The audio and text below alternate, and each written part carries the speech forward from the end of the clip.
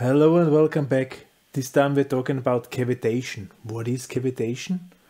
We will get to know. Cavitation, there is inside the word cave. Comes from the Latin cavitare, means dig something out, make a hole in it. Aushöhlen. Cave something, cavitation. What is, where are caves built? Everywhere. In all the materials, little tiny caves are produced by this effect cavitation.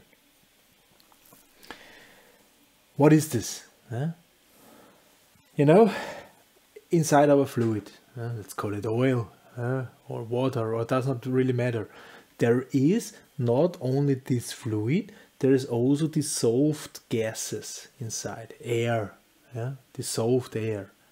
Depending on the pressure and temperature, this might be more or less air. The higher the pressure of the oil is, the more air it can hold. The less the pressure of the oil or fluid is, the less air it can hold. This means if a pressurized liquid has some amount of gases dissolved in it, and then the pressure is dropping, what is happening? Little gas bubbles. You all know this effect. Carbonated water, Mineralwasser. Open, suddenly carbonated water, exactly the same effect. Suddenly there are bubbles where no bubble was before, because simply this was dissolved in the liquid, or is dissolved in the liquid. Once all those bubbles are out, then the carbonated water tastes boring, and will never sparkle again, because those things are gone, simply. If I close my bubbled water again and let the pressure rise, the bubbling will stop. It can hold again the amount of dissolved gas, and it will stop. And next time I open it, will be better. This is, by the way, why carbonated water in water glasses or water bottles stays fresher than in these plastic bottles, because the plastic bottles are more elastic, and if the pressure is building up, they get blown up a little bit. They're getting hard, you can feel it, and then this is stopped. The glass bottle is not moving. It will just build up pressure, and that's it. There is no moving. This is why in plastic bottles, the carbonated water, if you have it half full, will taste very boring after a while, because it simply has to blow up the plastic bottle. Another effect of hydraulics. What does it mean in our system? Let's have a look. Let's have a look. There is a pipe, and then there is an orifice or whatever. Something like this. Looking. This is a throttle position, because we want that not too much oil is passing, and okay, for whatever reason this is inside. Here we said, here is oil inside with a certain pressure, and then with a certain velocity. Here the velocity is high and the pressure is dropping. Because the pressure is dropping, suddenly here there will appear little tiny bubbles, like in the carbonated water. They're here. Yeah, sparkling oil. Good. Suddenly I have little bubbles inside. Then I come to an area where the velocity is dropping again, and suddenly what is happening to these little bubbles?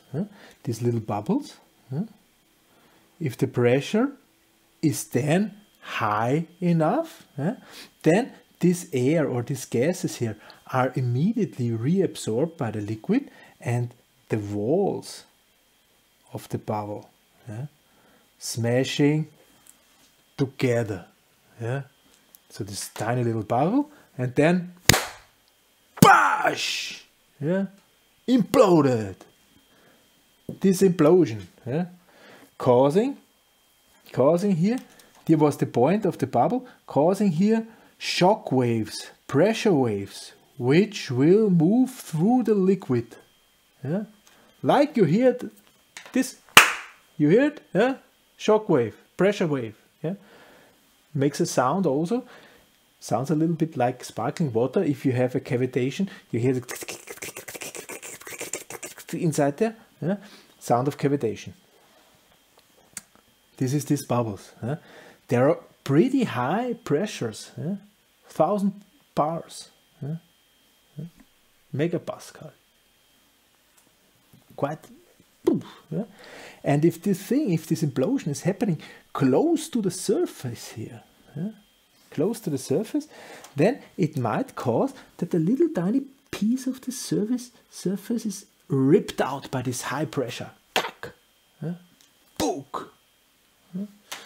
And if this is going on for a certain amount of time, then little tiny holes, cavitations, are built inside my formerly smooth surface, and looks a little bit like you would etch it away with acid or something like this. It really disappears. This looks like it dissolves and it ripped out.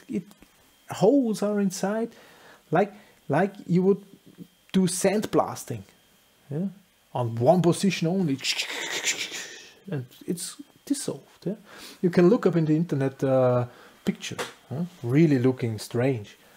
Old Victor Kaplan, inventor of the Kaplan turbine, thought he has enemies who are tearing in acids in front of his superb turbines, because some disappeared over time. Cavitated. They did not know what cavitation is. Now we know. Cavitation. Also, there might be high temperatures inside, which maybe cause something like a diesel effect. Yeah, that there is self-ignition of this air oil. Mainly, the damage is done to the surface. Yeah? Self-ignition is a corner case which might happen. Yeah? Like I said, it depends then on the temperature of this water. Think about the sparkling water again, carbonated water. It sparkles more if it's hotter. It's the same here. This is also why we have to keep the temperatures low.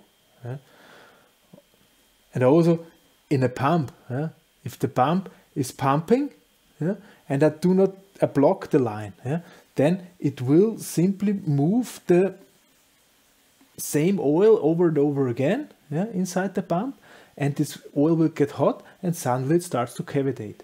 That's an issue. Pumps which are not allowed that oil is running through start to cavitate because this is getting warm inside. Yeah, cavitation.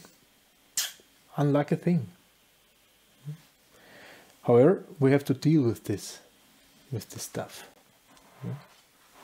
Causing this pressure drop. The air, by the way, why is there air in? Why can't I just use airless oil? Well, there's always somewhere contact with air.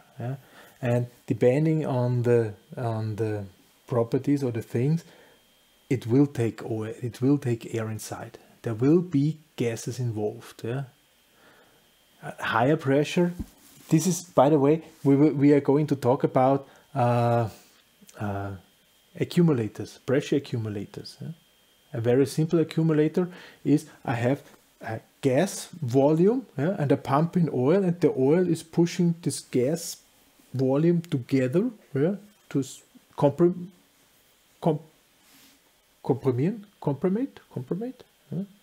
verdichten.